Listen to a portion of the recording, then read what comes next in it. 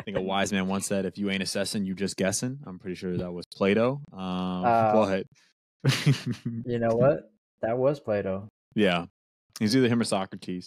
What would Plato do? Is that like a new track or something like that? What would Plato do? John goes crazy.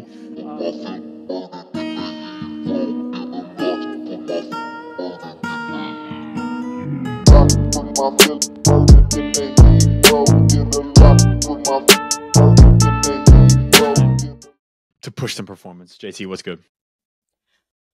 Man, everything's good, bro. Oh, I'm here chatting, having a convo. like that. I like that positive energy. I'm here. I like that. I like that positive energy a lot. I'm gonna need some of that. I'm trying to feed off of that. That's what I need. That's what I need in my life. Just a giver. Oh my goodness. Excited to dive into this one today. I know we talked about it a little bit on the first episode.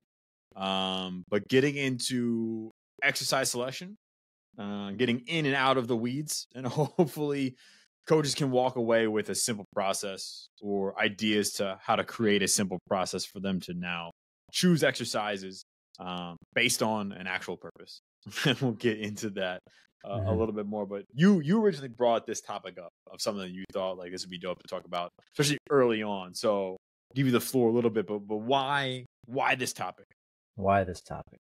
I think exercise selection is fun. It's fun as a coach to learn new ways of movement. Yeah. It keeps us as coaches engaged. Speaking on my behalf, and if you're a coach listening, you're like, I'd like to keep things simple, keep things basic. I challenge you to look at those exercises. Even a push-up is very complex for a lot of people. So I think defining what simple and complex is, bro, stop challenging first me. step. Stop challenging that too, bro. Stop challenging me. Let me live. At the end of the day, it's okay. What is simple and what is complex, and that's going to be very dependent on the person in front of you, right? So I think going back with exercise selection, which I think we personally, speaking on my behalf, it's good to see a variety of what can be done with the human body, with the certain implements that are available, knowing that there's new stuff that's being made every day. Like, okay, now how can I not get bored with my things if that's something you're thinking about? Yeah. And try a new variation that I was not even aware of that might actually help the person in front of me. Yeah. Right? So I think that's the first thing that comes to mind. But yeah, what are your thoughts with selecting exercises? I love the fact that you brought up just like straight up like that. It's interesting.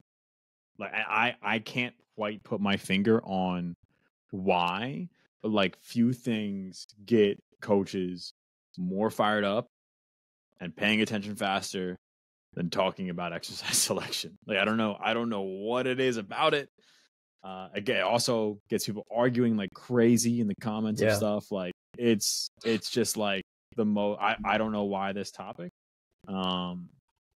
But also like it's an area where I think like it's easy to go wrong, right? Or it's easy to not have a set in stone process. So like I think it's definitely something that hopefully we can add some value and help out the coaches in the field. So thinking about our experience, maybe us as young Phil and JT, or thinking about coaching coaches, coaching interns, right? The people that we work with or the coaches that we work with daily. Where do you see people go wrong when they're selecting exercises for their clients, their athletes, whoever it is? I think if you don't have an assessment of some sort of the individual in front of you, and you're already looking for exercise selection, I think that's where you can go wrong. Like, what are you looking for? Yeah. If you don't know what you're trying to solve, why you're trying to solve a problem you don't even know. Dang. You know what I mean? So I think for me, I'm speaking based off of my own mistakes. Like, I remember not too long ago, I was like, all right, what's some nice exercise? Like, that's the wrong question to ask. It's what are some exercises that can help with the intent that I have based off of some assessments that I've made. and assessments could be like, oh, my guy does not look good in squat. Why? Mm-hmm. All right, let me look for a variety of exercises to help with that intent of trying to help this person squat look better. Yeah. Yeah. So I think the first error is that what type of exercises can I do is like the wrong question to ask first and foremost. Yeah. No, it's not where I thought you were gonna go, but absolute bar. Where was I gonna go? I don't know. I don't know. I don't know anything now. My mind is now gone. But that was I love that. Like, I think a wise man once said, "If you ain't assessing, you just guessing." I'm pretty sure that was Plato. But you know what? That was Plato. Yeah, he's either him or Socrates. What would Plato do? Is that like a new track or something like that?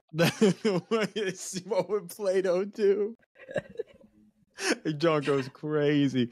Oh my goodness. But yeah, I think there was a bar in there, but yeah, there's a bar in there. There's a bar somewhere deep in there. But like, not to get into the weeds on like what assessments you use and like what's better or worse, and like, please don't come for us, FRC people. Please don't come for us. Please do. At least me. People. Go for JT. He wants to I'm smoke. not here to argue. I'm here to learn. I'll tell you that. We want all the smoke. But yeah, like I'm like, again, immediately thinking about like, should I have written a program recently where I haven't assessed anything? Like someone's like, yo, can you write a program? I'm trying to, put on muscle. Bang. Here it go. And like, yes, a lot of people are going to get similar programs with similar movements and similar loading schemes and parameters and things like that, for sure. Like if your goal is hypertrophy, if your goal is speed, there are certain boxes we have to check. But like specifically speaking to exercise selection, like you said, are these movements serving this person best? Like from their own capacity standpoint. Like you talk about the sliding scale of complexity, like a push-up for someone who's never trained before can be extremely complex. It's like really hard for them to coordinate that movement. And they might not even have the ability to get into those positions. Right? Not under any load, right? So facts, yep. Like that assessment piece now becomes like you're just learning about the person in front of you. Like what can this person do? And now, like Plato said, I don't have to guess. Now I have some answers. I have more information about that person in front of me. Yeah. I think through assessments too, that word alone could probably get us in trouble, which I want to get in trouble. I think assessment is literally just looking at somebody. Yeah. In the sense of movement, right? Like you don't have to go through an FMS. You don't have to go through a specific screening to have an assessment. But if somebody walks in to your room and they say, train me, and you're like, all right, that you go through a squat, that's your assessment. You're looking at all the things that they're doing right or the things that they could probably do better on the next one. And based off of that assessment, now you're, going through the exercise selection, thinking about Plato. All right.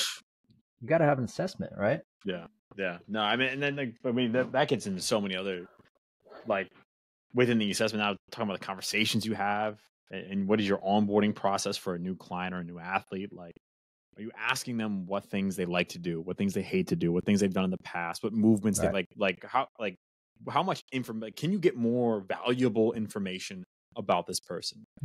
Right. Yeah. And again, like you said, like assessment doesn't have to be force plate. It doesn't have to be individual joint.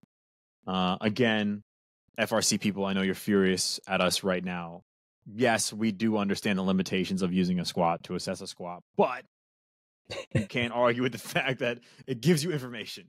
Like it gives you a starting point. It gives you some solid information to start, right? So I'm thinking about like now personally, when I've done assessments, generally speaking, the first iterations of the program are way better, and we can get positive adaptation way faster. And I'm thinking about movement assessment. I mean, I've done full blown FMS. I've done just overhead squat. I've done, like you're saying, like just watching someone squat, lunge, and do a push up. I've done cars at the individual joint level. I've worked with PTs who have assessed segmental movement. So like literally with a goniometer measuring range like what makes the most sense for you. You know what I mean? Like for a lot of coaches, it's just going to be watching someone squat or having them perform an overhead squat with a PVC. Right. And that's a great start. Right. Like if you don't know what the hell you're going to do with individual joint measurements, then don't do it. You know what I mean? Like use an assessment that you know how to use.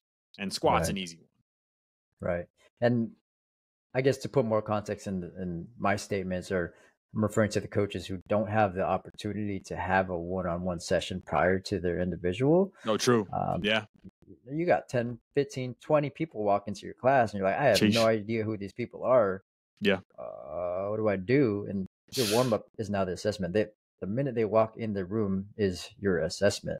Right. So you're just taking information at that point and now remembering it, writing it down, whatever it is.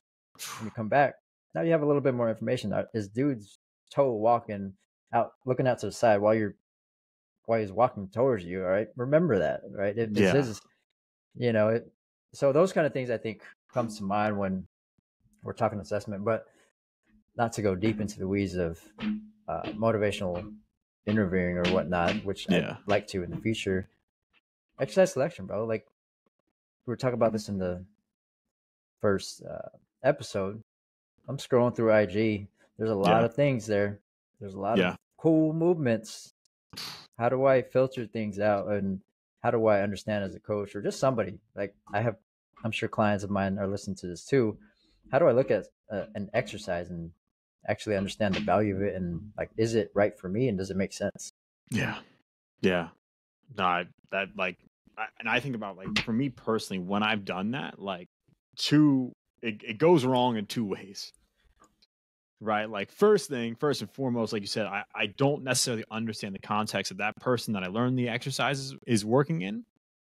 And I don't understand, like, what the actual goal adaptation of the exercise is. Like, I'm thinking about, like, when I've done this in the past and where I see coaches go wrong. Second thing is, I don't know what the hell I'm coaching. That's a whole nother, like, other layer to this onion. But, like, more and more, especially having the opportunity to watch coaches coach and give them feedback on what they do, it's like, hey, bro, if you don't know the ins and outs of this exercise, don't put in your program. And, like, I think I can think back on so many times where I've been like, all right, team, we're going to be doing this dumbbell snatch variation. You're going to kind of put the dumbbell like this, and then you're going to kind of jump up and like almost put it over your head like this. And then let's get it. And I don't know what's happening. I don't know why I'm doing it. I don't know what they need to be doing or what they need to be thinking about. Giving no cues. It's just like, I hope y'all can organize your bodies in a way that looks something like this, because I don't know how to coach you here. Right. And that's like those two major issues. Like, again, if you can't coach the hell out of it, don't put it in the program. And unless you're, like, trying something new and experimenting a little bit, but if you don't know the intent, don't put it in your program. I agree. To challenge that, I feel like if I'm scrolling through IG and I see a nice fun movement, right? All right, teaching a class tomorrow, my people will do this. And if they do it, why would I need to look at that? Why would I even listen to you and be like, they're doing it, bro? Why would I need to know the ins and out of it? So just curious to hear your thoughts there. If they're literally just doing the exercise of what I've learned and what I've showed them, all right, it's in the program. Yeah. And I guess if you can abide by the first rule there, like if I understand, like, and if it's just like a slight variation on a movement, like it's like, hey, I'm doing a reverse lunge and I see someone doing a reverse lunge with a slider. Oh, that's interesting, right? Or if it's a different way to load a rear foot elevated split squat. I don't know why I'm stuck in these weird lunging patterns. But, like, if it's something drastic, like if it's like we're going from dumbbell bench press to, like, bamboo bar, banded kettlebell, earthquake bench press. Well, like, whoa, what has changed? What has happened? But I'm just thinking about, like, the models that we use as coaches. Like, when I'm coaching, when I'm assessing someone's movement in front of me, like, first things first, I need to understand, like, technically speaking, how the movement needs to be performed.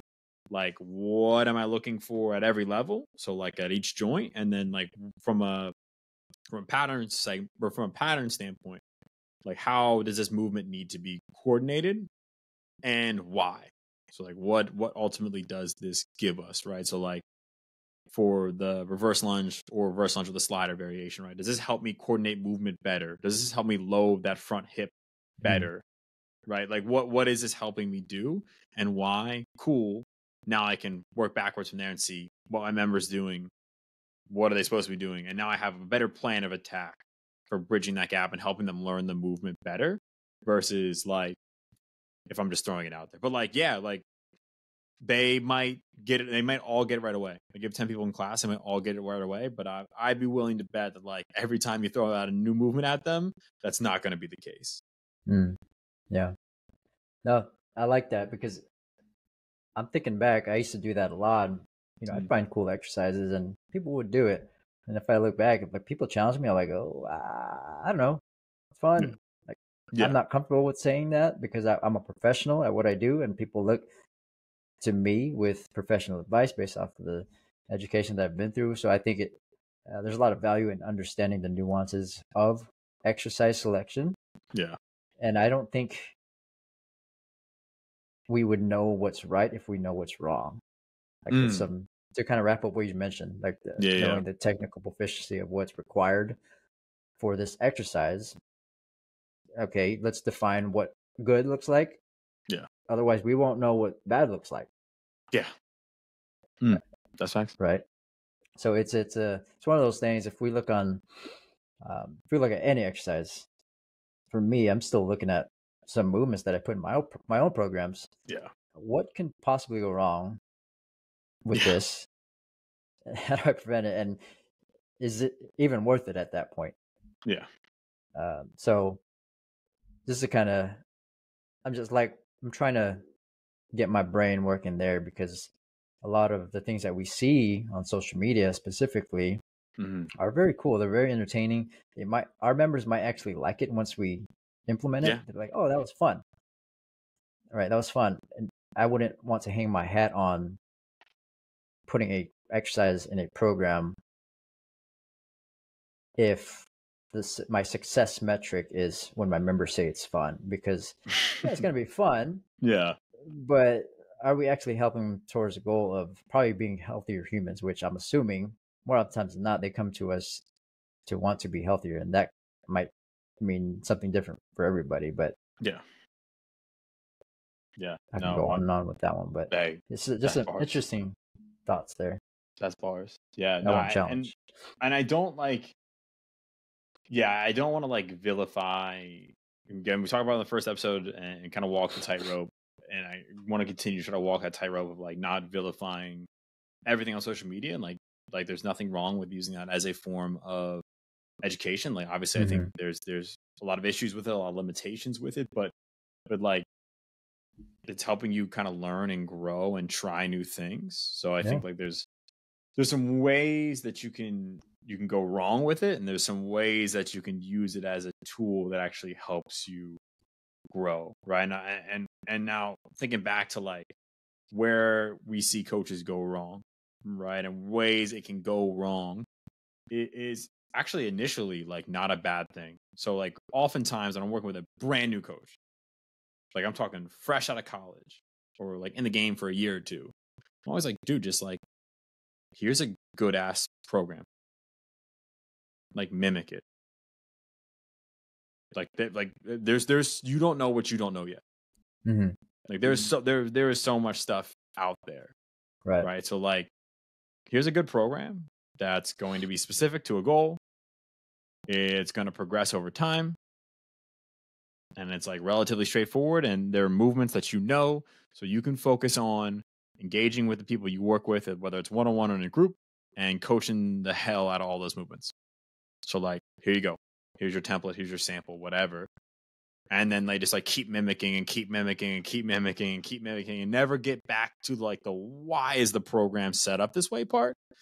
And same thing on Instagram. Like again, like younger coaches, like find someone you trust, you follow, and you can mimic some of the stuff they do, mimic some of the programs they write.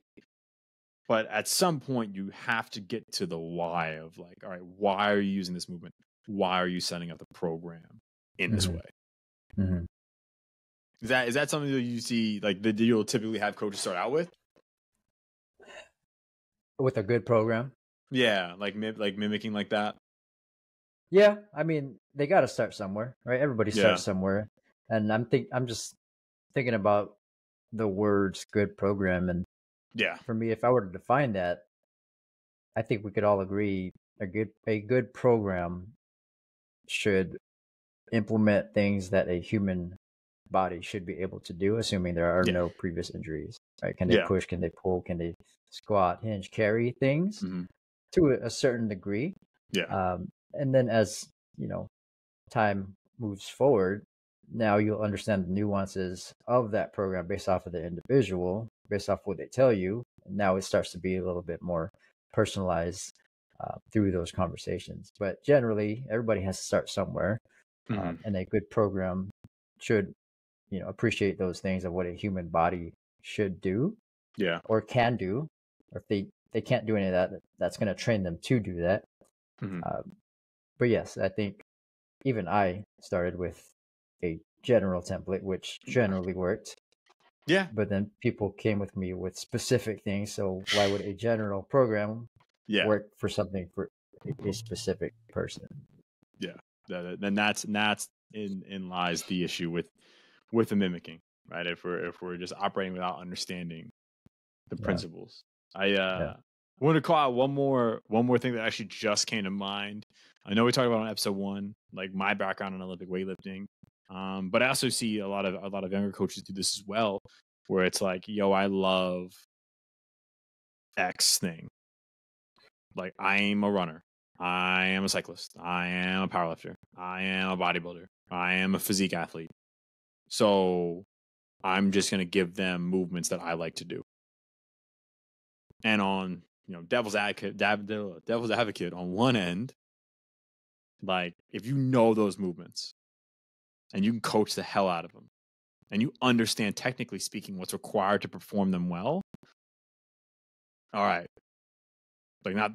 not saying they're bad movements.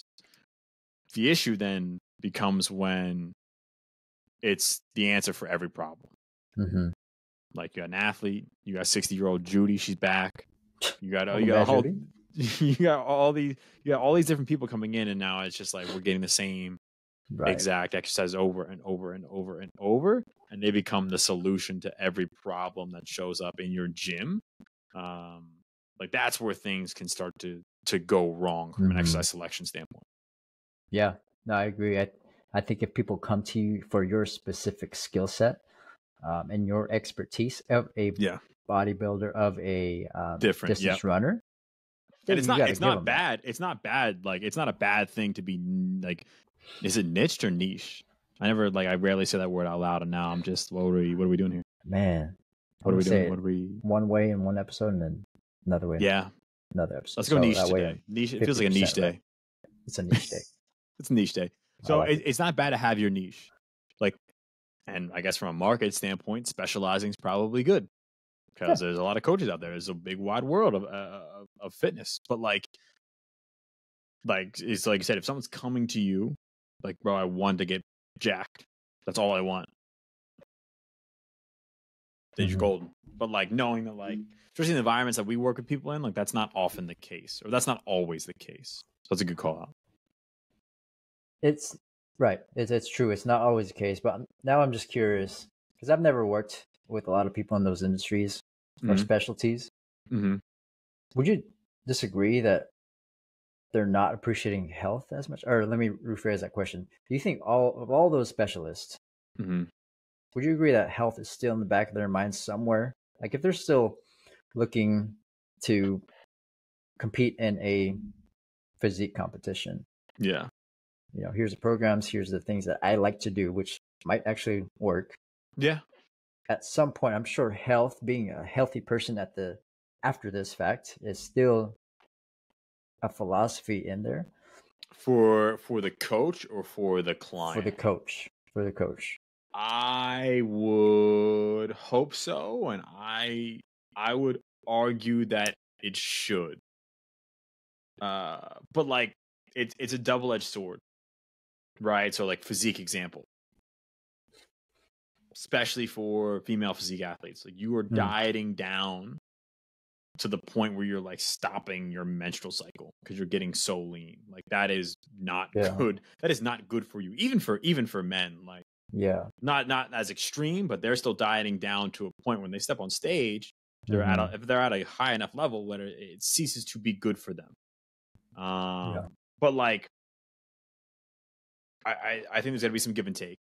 There's got to be phases, right? So like cool, like that you compete, and then maybe we go back to like just regular training, having fun, maybe improving range of motion, improving your movement options, whatever, like being a little more way looser with our diet, right? Just making sure our health markers are where they should be, like things like that. Like the thing I always say to clients who want to, or coaches and clients really, who either work in a specialty or want to reach a super specific goal, is like, are they getting paid to do this? So like, I remember working with, I think he was an accountant for Novant, and he wanted to compete in a powerlifting competition, and moved like so bad, so could barely hit depth of a squat. Had pain in both of his shoulders every time he bench pressed heavy. So it's like, all right, we want to support you on this journey. Like we want to help you get there, but like you're not getting paid to do this. So like, let's be realistic about the goal and take time and do it right versus rush to get like, sure, we can load the hell out of you and make you stronger. But then what happens after that competition? You show up, you complete your meet, you're broken, you feel like garbage, right? Like from an exercise selection standpoint, let's do things right now that help set you up for that. Versus trying to, square peg round hole, force you into the movements that you can't perform. Right. So like in that case, health was in the back of our mind. Yeah. But I've seen it, and I would assume there are situations where health is not in the back of coaches' minds when they're choosing exercises and when they're also writing their kind of broader program. Yeah, that's good. Those are interesting thoughts. And if there's a coach listening that specializes in that, I'm really curious to just understand a little bit more about the philosophy behind certain program designs.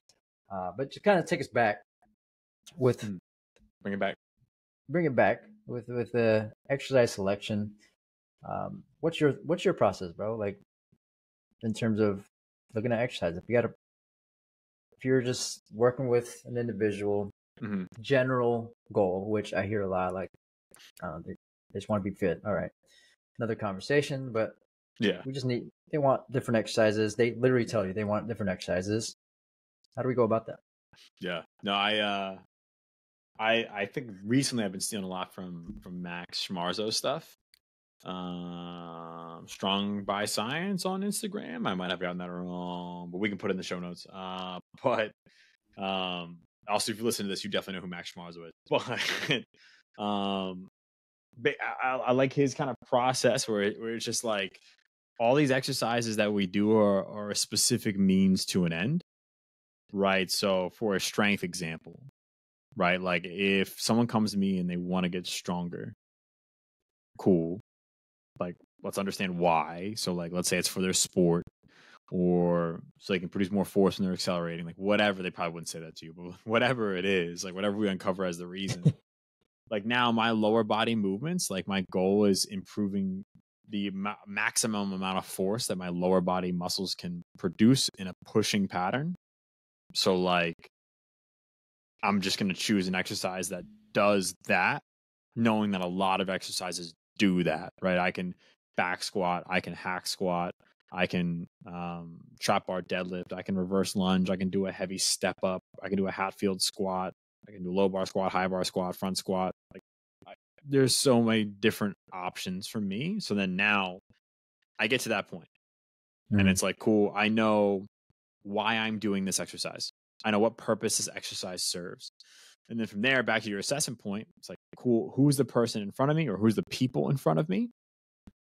What can I coach well? Like, what am I comfortable coaching? And then the last piece, which is arguably in my opinion, what drives a lot of exercise selection, or most of exercise selection, is the practicality. So, like, do you have the equipment to do this well and not set up like 40 things or have to rearrange your gym? Do you have the space to do it well? Mm-hmm. And then does it practically make sense within the flow of the session? Or more importantly, does it practically make sense within the flow of a class? Mm. Right. So I many times done this where it's like we have 3 squat racks, we have 15 people, and I'm trying to back squat heavy. And it's like, we got 5 groups at each rack. Everyone's on top of each other. We got 5 different exercises we're cycling through, all just so we can back squat heavy. And it's like, is this worth it? Because this is a mess. Right. So like, and it's taking up a ton of time. And people are having a horrible experience here. It's like, is this exercise worth it? Quoting me. Yeah. Probably not. Yeah. Right. So that's kind of my full process. Is there anything there you would add or take away for you? I mean, those are like great starting points just to keep us in check. And when I say us, myself, when I'm scrolling through things, I'm like, yeah, I think those having a North Star of some sort of, does this make sense for me, is probably a good way about to filter, or as we start to filter things out, because we have to. We as in our profession have to filter information out. And how do we do that with this wide variety of socials, of people, of books, of everything that we have available to help us with our goals. So I think understanding your filters of could be your coaching philosophy of those bullet points of what do you stand on. That way, once you have things that come to your doorstep, you see through your feed, does it now align with those North Stars of yours, if you will? So no, I think those are good places to start off from. But now when we're actually looking at exercises, what do you think stands out for a lot of coaches or for a lot of people, for members? Like, why do you think a lot of members or coaches say, like, I like this exercise? Yeah, that's was that? That's a good question. I'm trying to hit you with it. It depends. I'm thinking about for myself. So like when I tend to fall into that trap, like I think it's like there's nothing wrong with having exercises you prefer, as long as you have a rationale behind it that isn't like because I like it. As long as you have a rationale, if you have a rationale that makes sense. Like generally speaking, I love to use trap bar deadlift as a primary lower body pushing movement with people, with Gen Pop athlete, like with whoever I work with. Like I feel like easy as hell to teach, immediately can load. Again, like, yes, bring us a smoke if you want to argue about if a back squat or a trap bar deadlift's easier to teach. But like easy to load, easy to teach, generally speaking, requires less ankle dorsiflexion, requires less range at the shoulder to like get into a good position. Like if I'm barbell back squatting, it's easier for me to maintain thoracic extension and maintain like a relatively neutral spine position. So like, there's nothing wrong with liking that specific exercise, but like I think it's important to know why. Why do you have that preference? And like that is why I have that personal preference. But like I don't know if it's I've seen it a couple different ways. Like I've seen it where coaches just like, hey, this exercise feels good for me, so everyone's gonna get it, and like I'm not serving you. Even if it's not necessarily an ego thing, it's like, hey, I like this exercise a lot, and I'm genuinely trying to help, but I'm not asking you or assessing you and seeing like what you like. I think people can follow that, and then like the novelty piece. Like I think coaches like kind of want to do sexy stuff, and I don't know why. maybe they're bored, or maybe they're doing it for socials, but like they want to do the sexy thing. Like, oh, I mean, everyone's doing this variation, so like I got to be doing this variation. Yeah. And it's like, this is all made up. You can do whatever you want to do as long as it's serving a specific goal. Right. No. What are your thoughts on 100%. that? I think I agree with all the things that you mentioned. I think if I were to sum it up based off of my experience, I think people like doing novelty exercise because they can do it. They can literally just do it. Yeah. Like if you go to a gym, talk to a member who's been there, who goes there every day, they don't really have a trainer. I've talked to many of them. They tend to do the things that they're good at. Yeah. And then, all right, I'm going to do what I do and leave. And they like doing it. So I think when it comes to exercise selection, when we try things, which we should always do, we should try things as coaches. Yeah. You know, if you see it, do it, try it, experiment, understand the nuances of it through time. But I think ultimately, I think we like it because we could do it. Like that shit. All right. Yeah. That's right? A fair point. We like the challenge. I think humans like challenge. We like competition. Yeah. So if like, oh shoot. And if you can't do it, I think that's another reason for people to like it. Like, I want to do that. Yeah, I want to be able to do that. Yeah. Doesn't make sense for my goal, but I want to do that. Yeah. Yeah.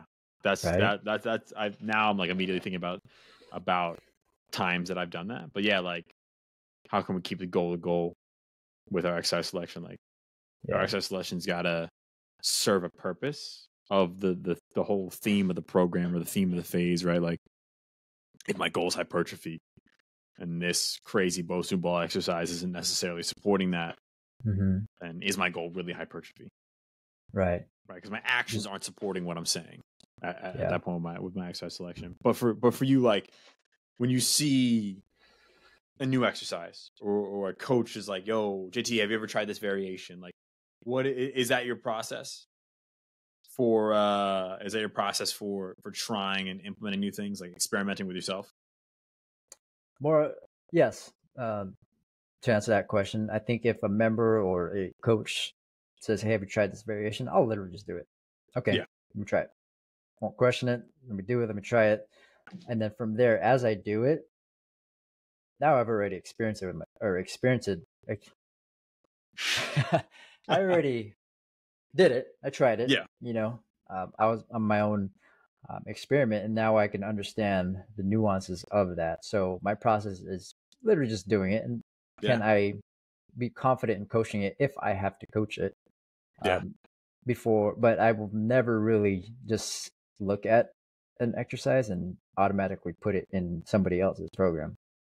Unless their goal is to like throw any exercise at me, I want to do it. Okay, then it makes sense. Yeah, right? With a little challenge. I think everybody might have a subconscious way of going about exercise selection. I think at the end of the day, make it conscious. Understand why things are the way they are. And you don't have to sit down and write a dissertation on that. It's just more of just reflect a little bit. Do it, understand it. Why are you doing it? Why is that person in front of you need to do it? Does it make sense? Then cool, right? If Joe over there wants to do stuff on the Bosu ball, and that's literally his goal, any Bosu ball stuff works, bro. Yeah, shout out Bosu Joe. You know what I'm saying? Bosu Joe knows the vibes.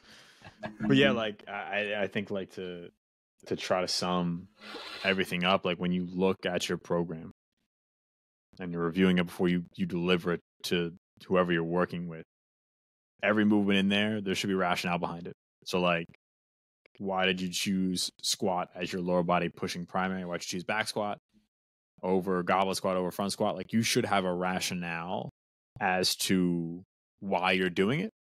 And then beyond that, the exercises you select should serve the goal, right? So whether the goal is getting out of pain, right? Well, my exercises should serve that goal. Whether the goal is getting stronger, right? Feeling more athletic, like whatever it is, your exercises should support that goal in some meaningful way. Now, there are certainly times where it's not supporting the main goal. Maybe it's supporting a tertiary goal. So kind of like we talked about, if the goal is powerlifting, but you can't hit a competition depth squat. Well, then my mobility exercises, they're non-specific to powerlifting, but they're specific to you being able to powerlift.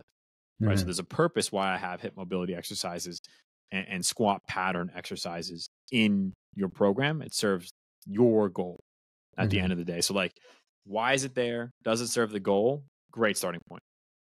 Like for coaches now, and like literally every single exercise. Why is it there? Does it support my member, my client's goal?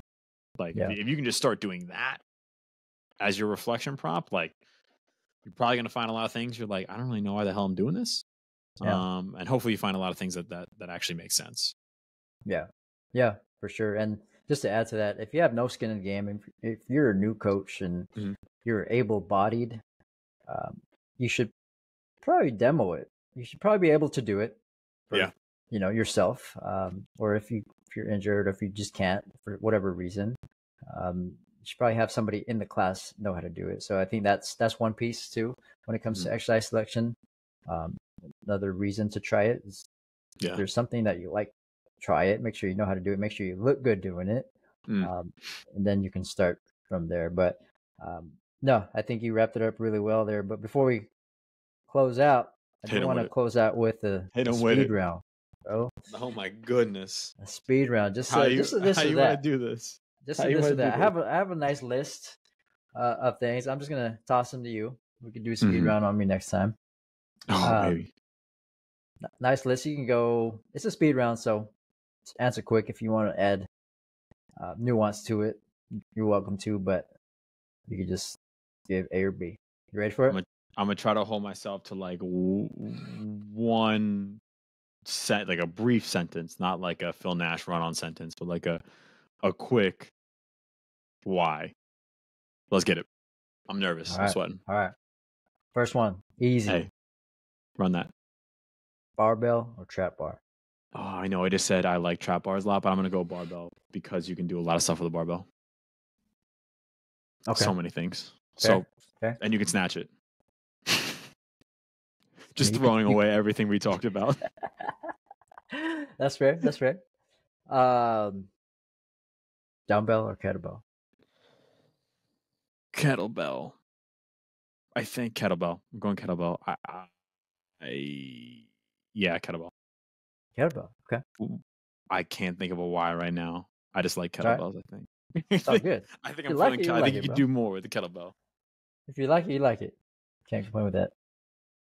I think it's a little more versatile. I think.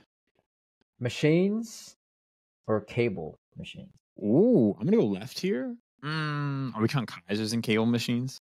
It's called Kaiser's cables.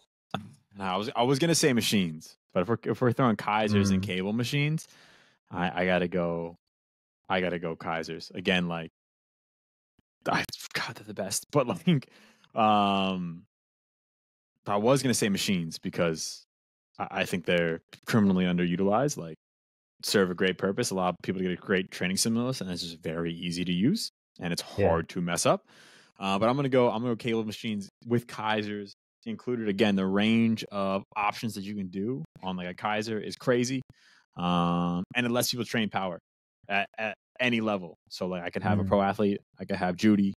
We can train power. Shout out Judy. We're gonna get shout you out Judy right one more time. You're gonna get right. No cable. Love it. All right, a few more here. Trap bar deadlift or a front squat? Ooh, trap bar deadlift. Every day of the week. Every day. All right, 10 by 10. I don't want to hear people being like, "Oh, my wrist hurt." Nah, trap bar deadlift. Fair. Machine gun or a foam roller? I'm gonna go the old gun. Because in my experience and in my personal experience, people will do that. That's fair. People like that more. So stay strapped. Probably a relatively similar output, but I'm gonna go with the old massage gun. Consistency. Yeah, they'll do it consistently. Stay strapped. Last one. Run it. You have one exercise to do for the rest of your life. What's it gonna be? Oh, for me personally. You personally. Oh my goodness. I don't know if my left shoulder will take it, but I'm gonna snatch. Damn. I know. All right. I don't know if my left shoulder will take it. I'm gonna snatch. 2 reasons.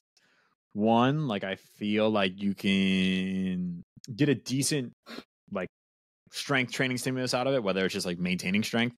You can train like quote unquote power with it. So we're getting improvements in like rate of force development, or at least late stage rate of force development when we're training.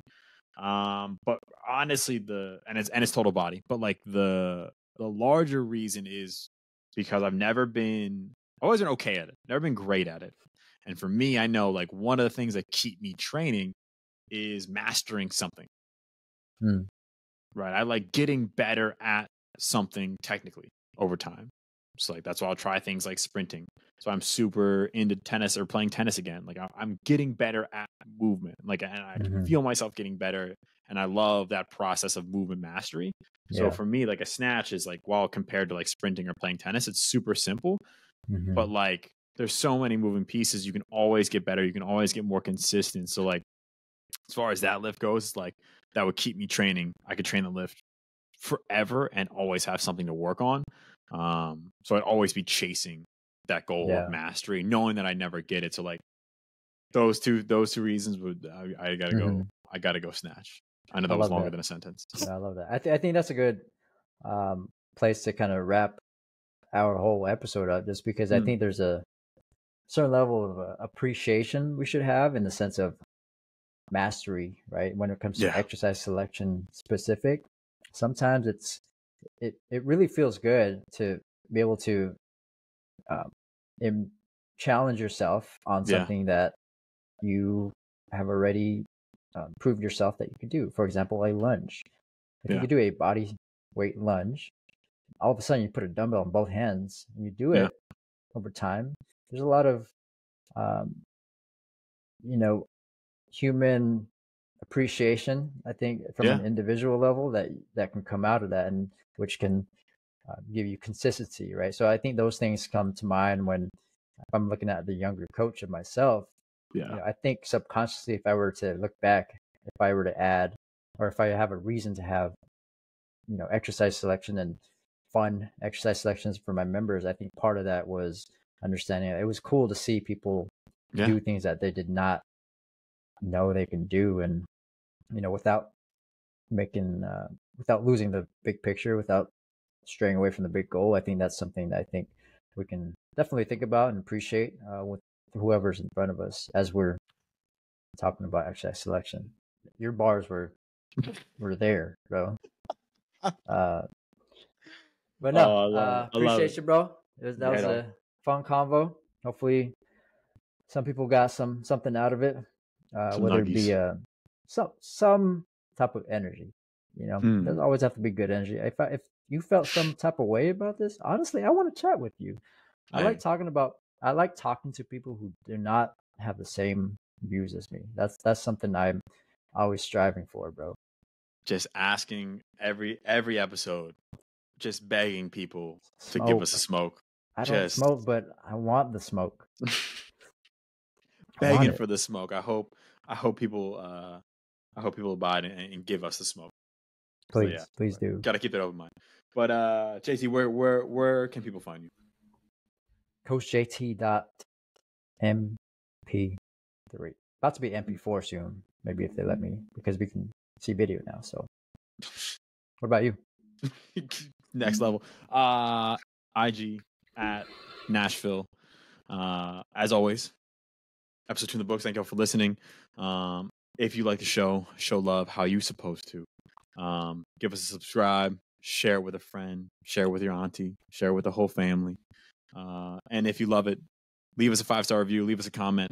And if you want to give us a smoke, please give us a smoke. We would love to have a conversation. We are here to learn. We're here to learn. Send it to Judy. Shout out Judy. Judy. We are here to push performance and get everybody get better. That's it. All right, y'all. Until next time. Peace. Peace.